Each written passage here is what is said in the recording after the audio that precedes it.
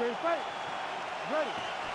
right, so here we go, number 1 versus number 2 to determine the baddest man on the planet. Round 1 is underway of this UFC Heavyweight Championship fight. Oh! Oh! That is it!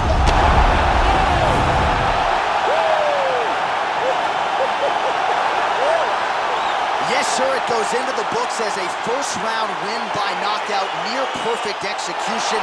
The technique was absolutely gorgeous, and again, when you catch a guy early, maybe you're getting him cold before he's had a chance to work up a sweat or even get into the fight a little bit. Those strikes can have a bigger effect, and it certainly did here tonight. All right, let's get you some replays now. Certainly a lot for our replay guys to work with in the truck. This was a clinic tonight in terms of mixed martial arts acumen in every realm of the game. A full-on display of all of his skills. He did everything in this championship-winning performance. He used his wrestling, he used his elbows, he used his pace and pressure to really wear down his opponent so that he can get his hand raised.